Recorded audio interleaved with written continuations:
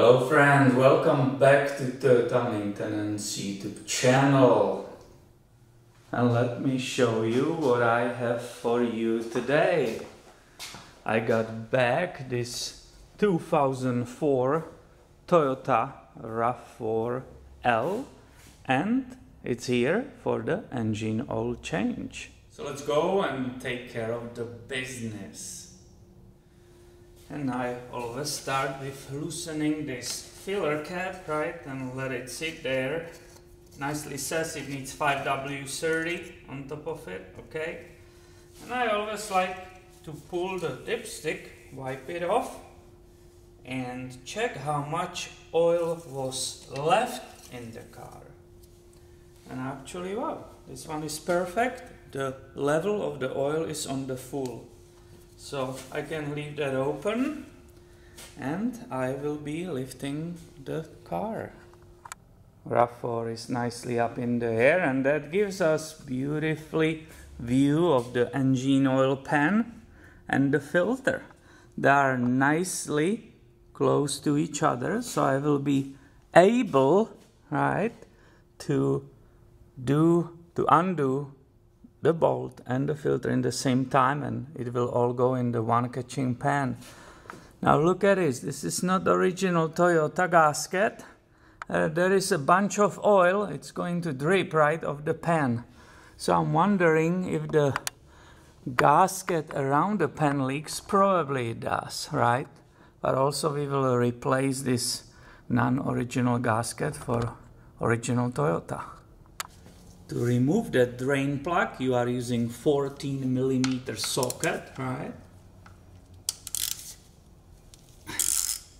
Carefully loosen it. And I wanna, oh, this one doesn't wanna go easily. I wonder why. Is it going right now? Okay. Now I have my catching pan right nicely underneath because it will go really out. Give a pressure, despite the fact this is small motor, and I will catch that aftermarket gasket. I wonder why it is there. And here you can nicely see, hopefully, that oil is super contaminated and it's not looking good. I will be also showing you this weirdness, that gasket which came out. Look at this. It's all fell into pieces. There is some kind of broken rubber part and some kind of O-ring. Interesting. Toyota did great design here. The drain opening and the filter are so close. I can immediately continue with loosening that filter. Now let's see if the previous technician did it right.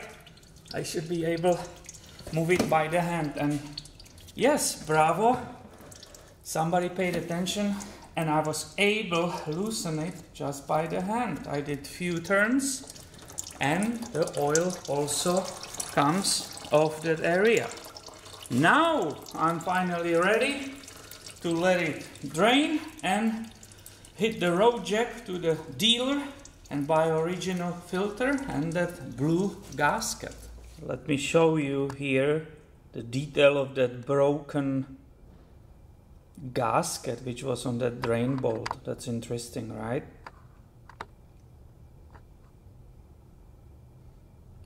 Look how it fell apart, totally dysfunctional and throwaway.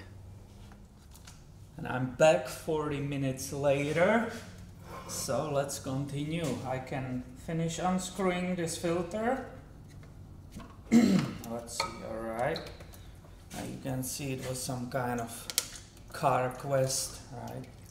So that's good, we are replacing it with original Toyota one.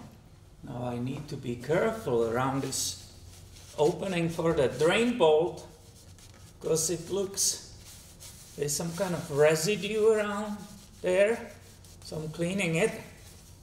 But I will also take like a plastic scraper and make that surface perfect and ready for the new washer. Here you can see the detail of the drain bolt, right? And this is that blue washer. It's the original Toyota, right? So I'm putting it on the bolt, and I will start by the hand screwing it inside of that oil pan. And so far it's going nicely. So it was probably that rubber mess which was slowing that bolt when I was removing it. Nice. I like to perform this job perfect. So I will use my torque wrench and I will torque it to the 40 Newton meters. 40.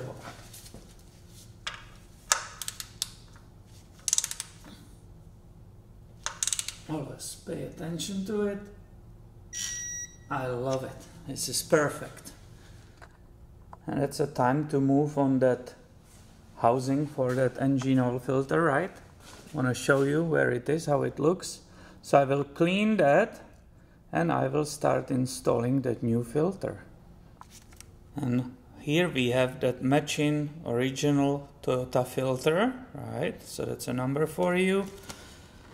The filter, it's looking like this, right? And it has that plastic on the bottom. You have to remove it, obviously, because the plastic was to protect the grease which is on that O-ring. So you don't have to put the oil on it, it's pre-greased. Carefully by the hand only, right?